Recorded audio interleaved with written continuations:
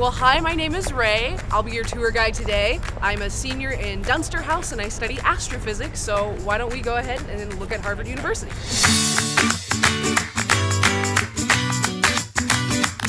So the building behind me is actually a 3-for-1. There's the Freshman Dining Hall Annenberg, Memorial Hall, and also Sanders Theater.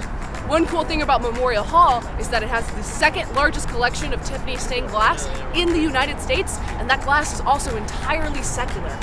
But why don't we go and check out Winder next? So this building right here is the Harry Elkins Winder Memorial Library.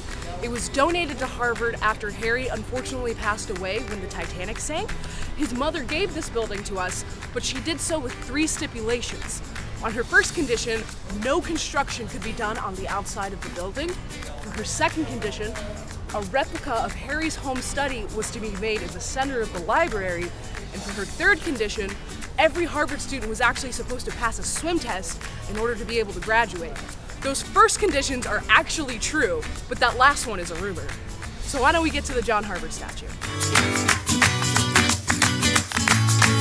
So behind me is the statue of John Harvard. It's the 3rd most photographed statue in the United States, and it's also known as the Statue of 3 Lies.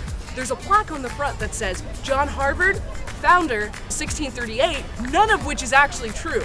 John Harvard was not the founder of Harvard University, and that's actually not John Harvard.